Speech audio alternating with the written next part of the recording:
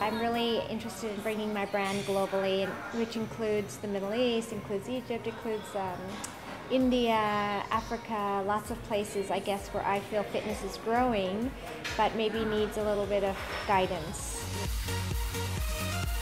If you're going to train hard for half an hour, that's equal to an hour of medium. So for the average person who's very busy, I would say if you have even 20 minutes a day, you can do a lot in 20 minutes.